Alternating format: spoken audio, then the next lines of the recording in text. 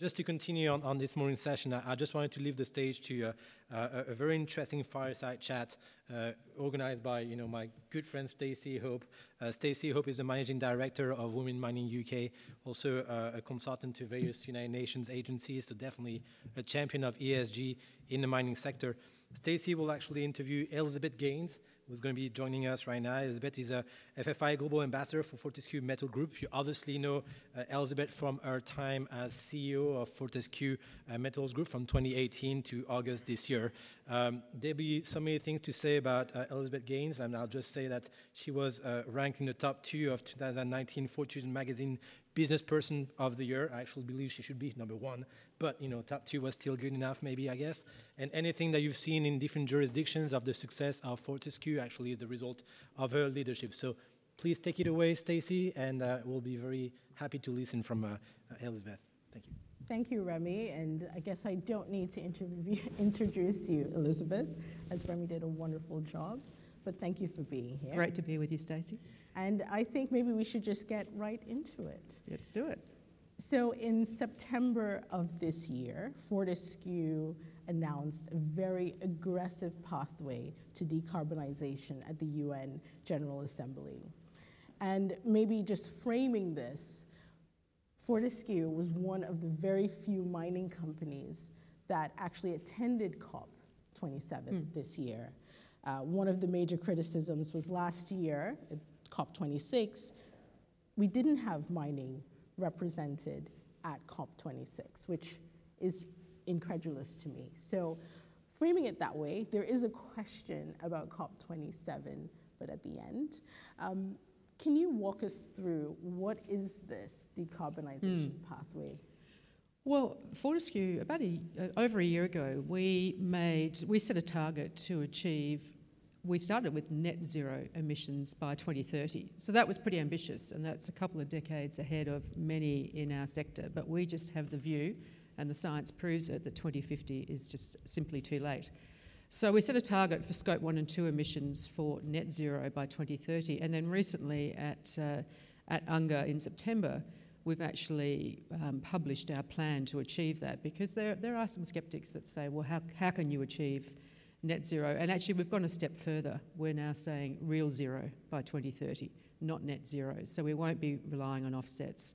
And that plan, we're investing $6.2 billion US to fully decarbonise Fortescue and our iron ore operations. So for those who are less familiar with us, we mine and ship about 190 million tonnes of iron ore every year, and it's those mining operations, and we consume about 700 million litres of diesel in the process.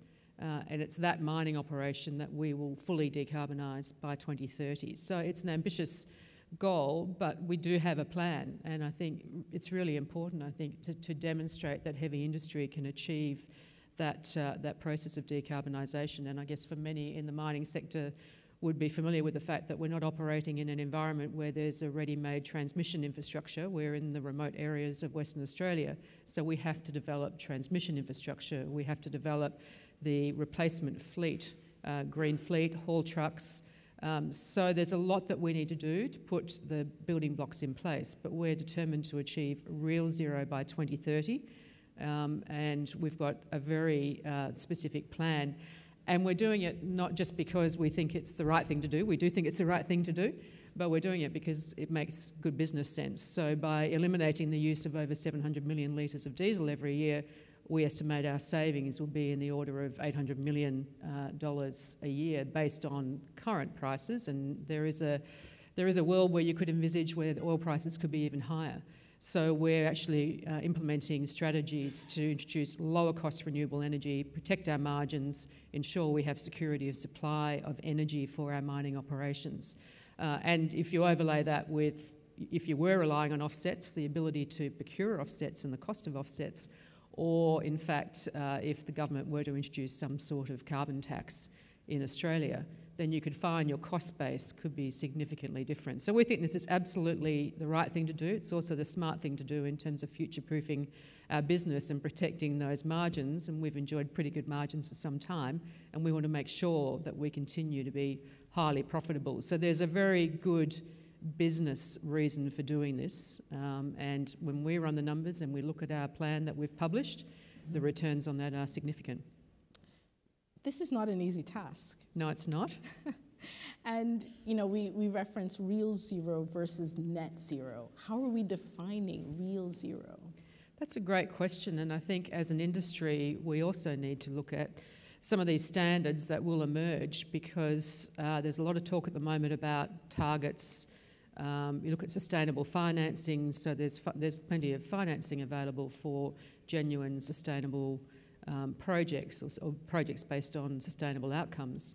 But the definitions of net zero versus real zero, in our view, real zero is that we have eliminated emissions and we've eliminated the use of fossil fuel, and we are not using any offsets to mitigate any, I guess, residual emissions that are harder. There are some areas that are quite hard to abate, but we are looking at real zero. So no offsets and eliminating fossil fuel.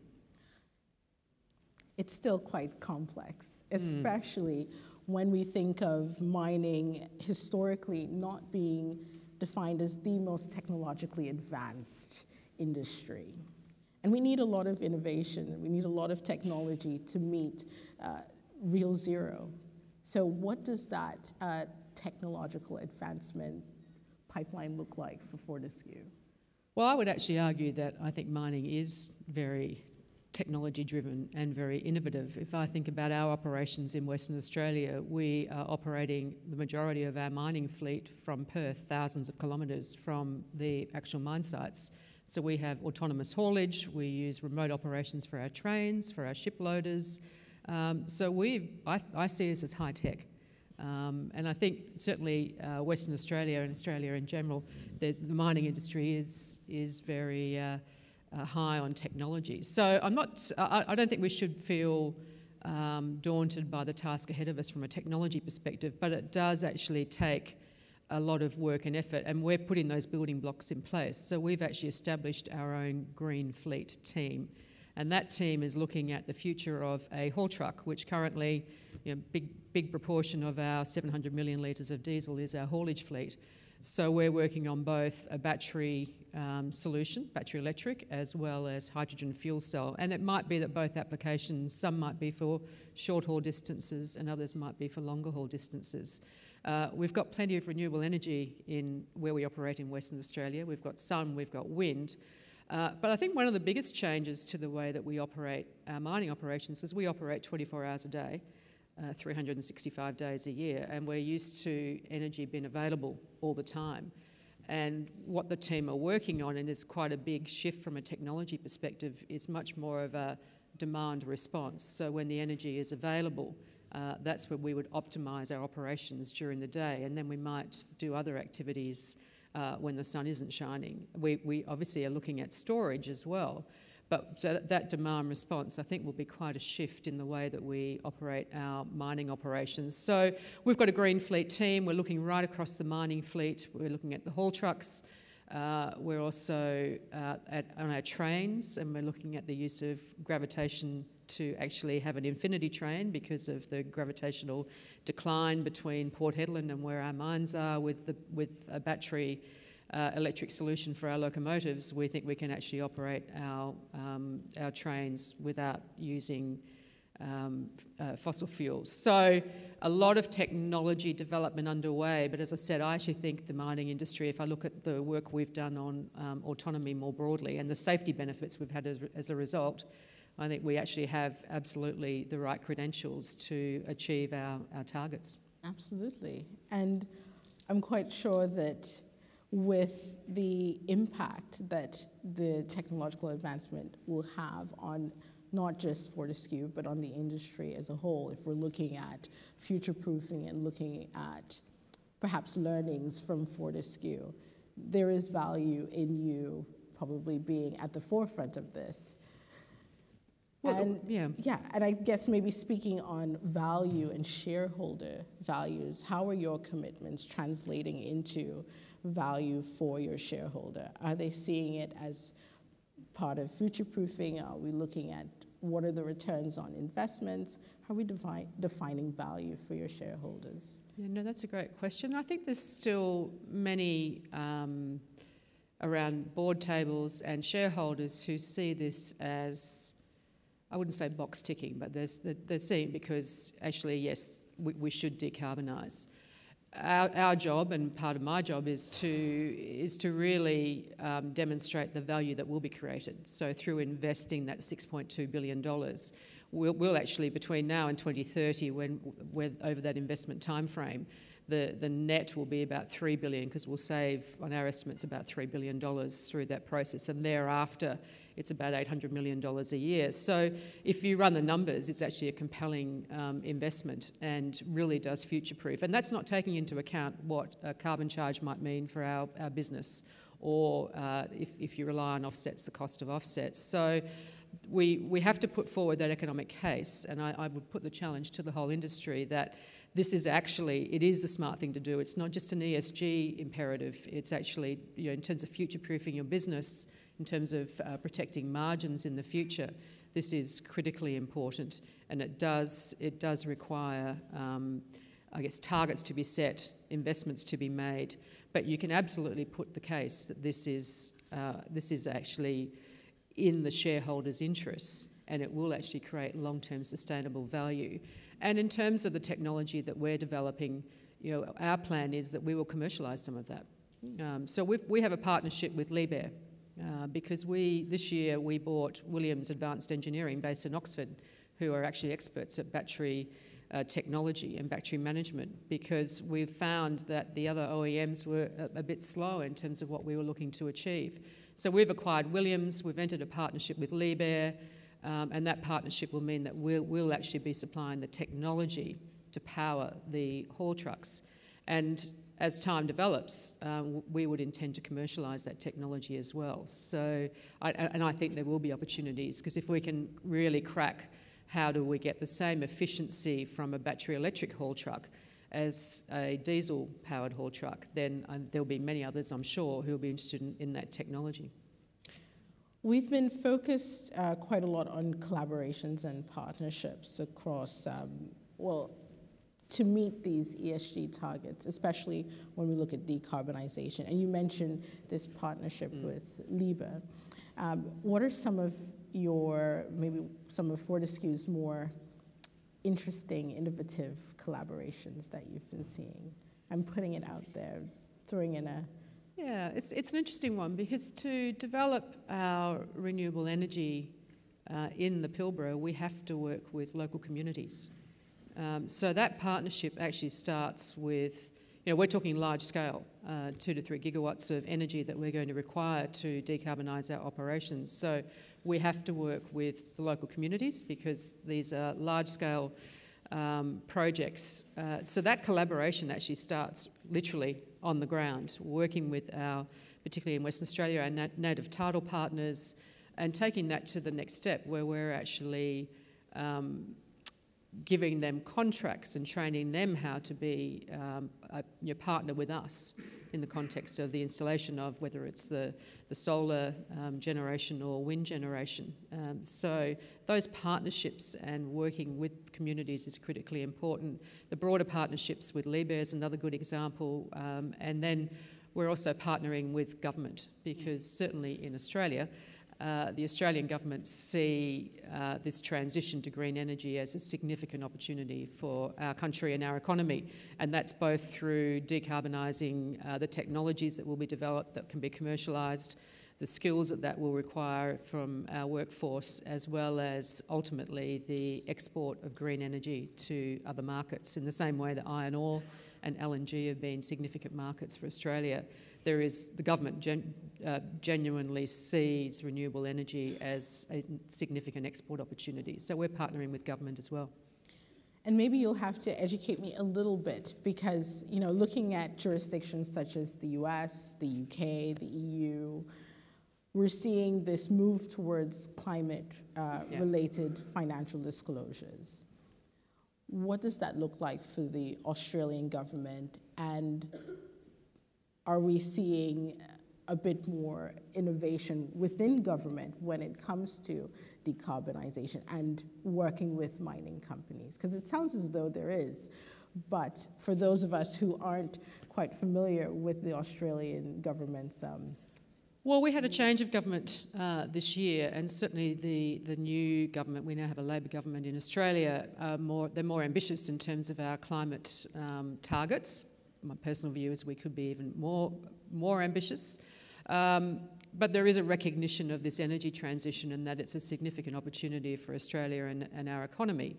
And so we're encouraging that with government. Having said that, the approvals processes we need to go through, the regulatory approvals to, obviously for any renewable project is still significant, and it's that balancing that red tape with the ambitions of government that we're still trying to navigate. So I do think, but you look at the US with the Inflation Reduction Act and the incentives that are there now for renewable energy, and I think that's a reminder to governments that if you put the right settings in place, that will attract investment, because I think we will see a flood of investment into the US, into renewable energy, because of the Inflation Reduction Act. So I think that's a reminder, I think, to all governments and Australia that other governments are really focusing on the impacts of climate change and what needs to occur to really accelerate that transition, because quite frankly the science does prove that 2050 is too late and we will not achieve the Paris targets of 1.5 degrees warming.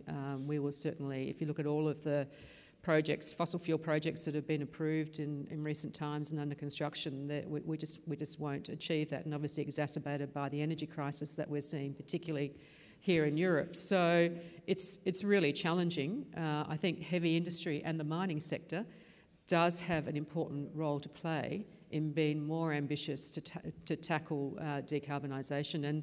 And if Fortescue is an example, it's one example of an Australian-based mining company investing significantly, but doing it because we know that helps to future-proof our business and protect our margins.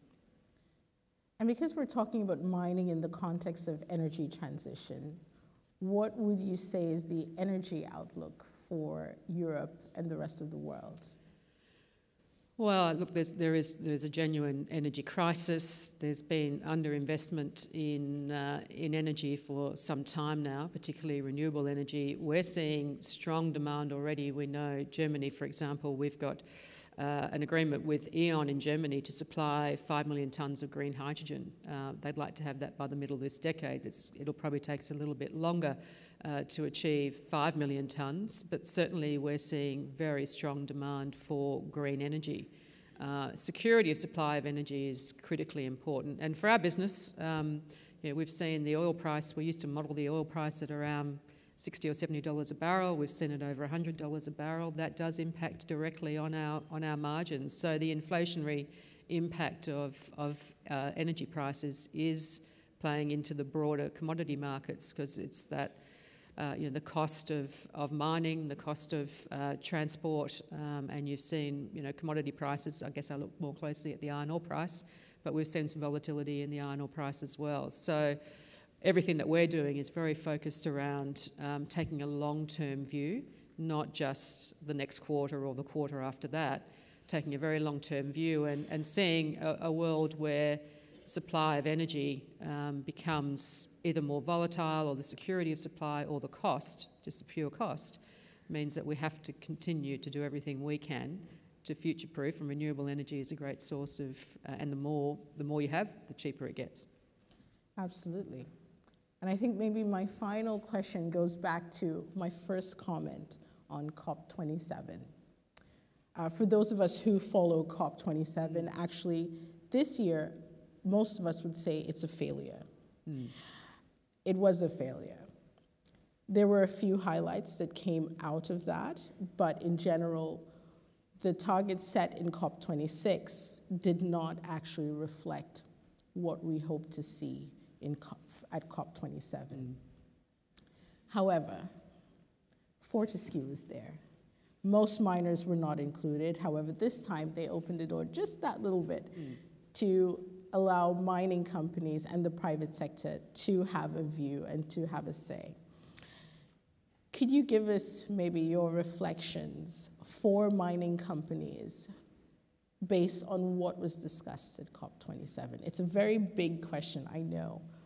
Yeah, look, my overall perception, and I was there, and you hear some of the, I guess, presentations from the UN in particular, and it is quite alarming in terms of what we're seeing. The Paris target at this rate will not be achieved, and the impacts for us and the globe are pretty alarming. And so my takeaway is that business as usual is over, and that we need to do more. We need to be more ambitious. I think the mining sector's got a very big part to play in that. It's not something we can just leave to government. I think heavy industry more broadly has a significant role to play in at least setting targets that will put us on a better pathway. We still may not achieve the targets that had previously been set. So I would agree. One of the things that was interesting is that I think I wasn't at Glasgow a year earlier, but at the time, I think discussion around green hydrogen, there was a lot of scepticism about the part that green hydrogen might play.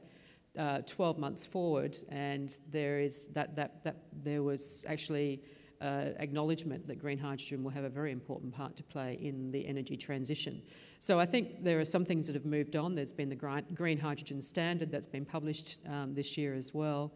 So there's progress and an acknowledgement of the technology advancements that will play a part in decarbonising, but my key takeaway is we have to do more, and we all have to be more ambitious, set more challenging targets, and I often say if you're sitting around the board table and thinking you've got a net zero 2050 target and therefore you've done your job, I would put the challenge out that isn't doing your job, because 2050 is simply too late.